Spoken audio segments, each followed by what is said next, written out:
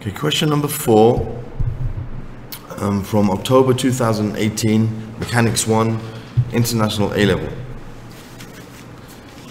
It says a particle P of mass m kilograms is attached to one end of a light inextensible string of length 2.5 meters.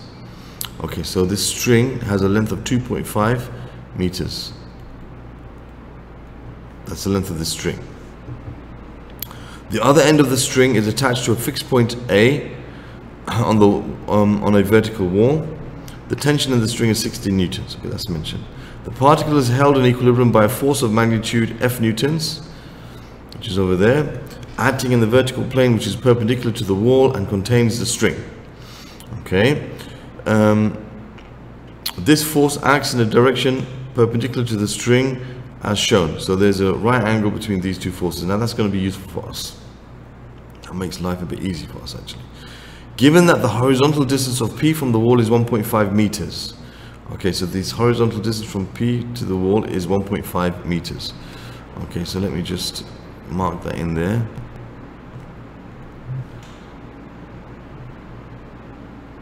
So that distance is 1.5 meters. Find the value of F and the value of M. Okay, so now this thing has a weight which acts vertically down, and that weight is mg, and we need to find M and F in this question. Okay, the forces are 16 newtons and F newtons and mg. Those are the forces, and this is the distances or the length of the string and how far this is from the wall. Okay, now there's two options we could take when we're answering a question like this. One of them is to resolve forces horizontally and vertically. So I could resolve this force F vertically and horizontally, and I need to find some angles here to do that. Okay, or which I would much prefer to do is, if I find that the forces involved, like these two forces, are perpendicular to each other, if I resolve this third force in the direction which is parallel and perpendicular, okay, to these forces. Okay, so for example, if I resolve this force parallel to this F and perpendicular to this F, then I will have eliminated some of the unknowns from part of my equations. It makes life a lot easier that way. Okay, so our objective now is to try to find, so what I'm going to do is I'm going to draw a line like this.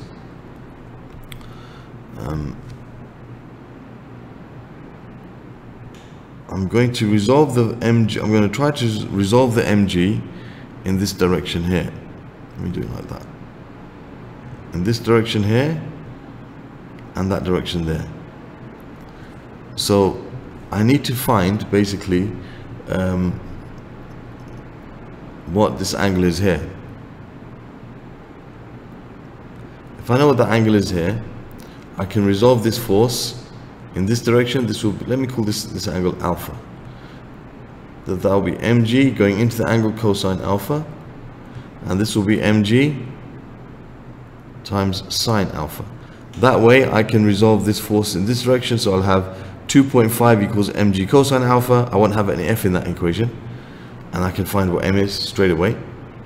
Okay, sorry, not 2.5, that's the length. 16 equals mg cosine alpha, and on this direction it will be f equals mg sine alpha. Okay, but I need to find what this angle alpha is.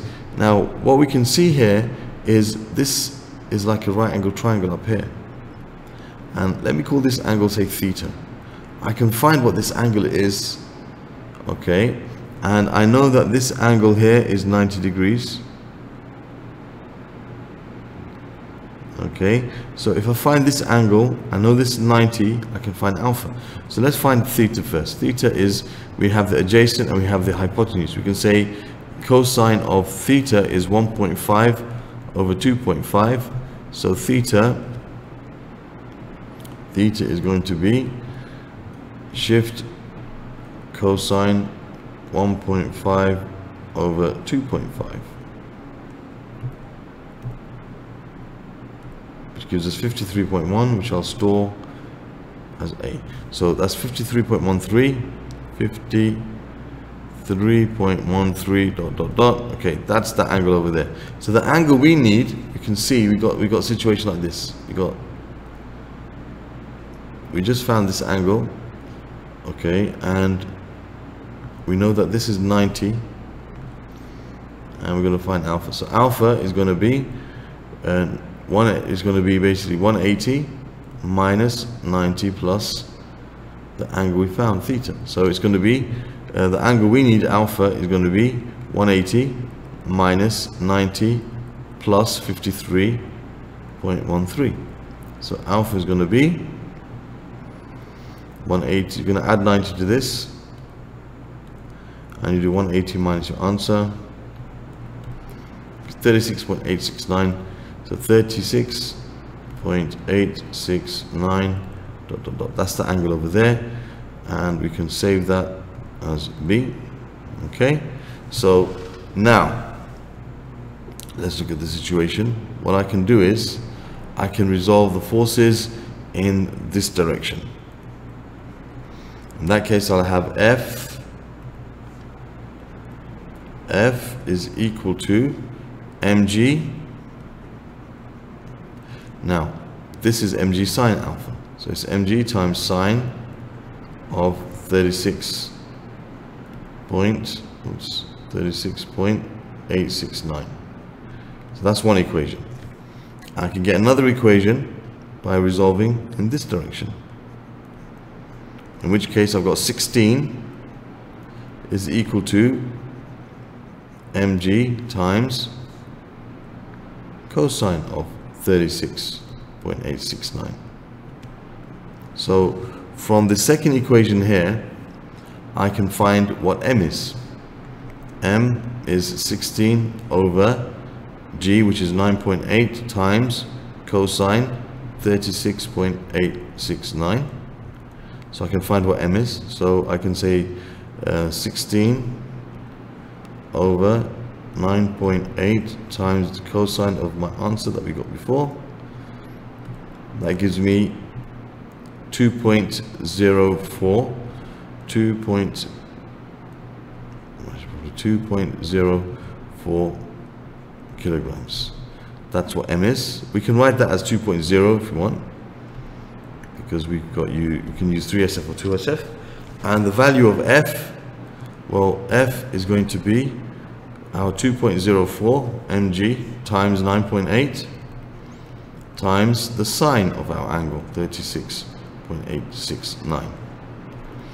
Okay, so we're going to have this angle, this value times 9.8 times the sine of the angle which we stored as B, okay, which is 12. So the force is 12 newtons. Okay, so that's M and that's F, and that's the answer to this question.